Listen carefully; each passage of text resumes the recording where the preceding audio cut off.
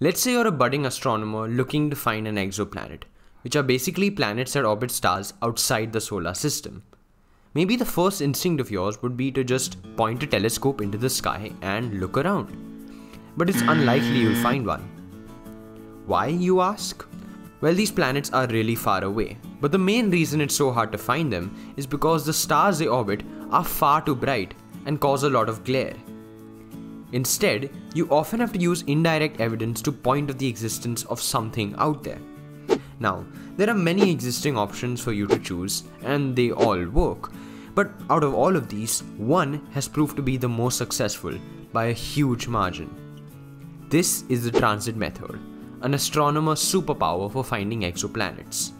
Let's see what it is and how it works. Most stars emit light at a roughly constant rate. So, if you measure the intensity of light produced by a star over time, you'd get a straight line. Now, if there's an object orbiting the star, like this exoplanet shown here, and it moves in front of the star, it would block some of the light emitted, and there would be a slight dip in intensity recorded on the graph. Astronomers use this as evidence to point out the existence of a pretty big object, like an exoplanet, in the star system.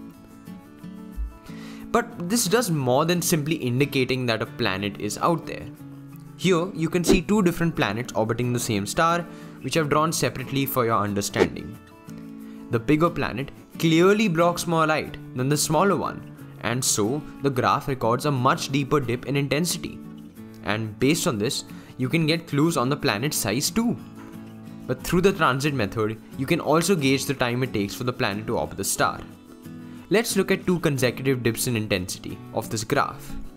Remember, each dip in intensity occurs when the planet comes in front of the star from your field of view. So the time it takes for two dips in intensity is the time it takes for the planet to orbit the star once, which is the planet's orbital period, or as we call it on Earth, length of year. So there you have it. The next time you go out looking for exoplanets, use the trusted and handy transit method. Just don't forget to bring an industry-grade satellite. Hello everybody, I'm super stoked to announce that I've finally hit 1,000 subscribers, and it's all thanks to you.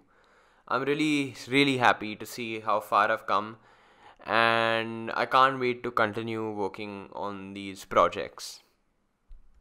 Do tell me if you appreciate or like the new animation style I used for about half this video. If you like it, just voice your opinion in the comment section below.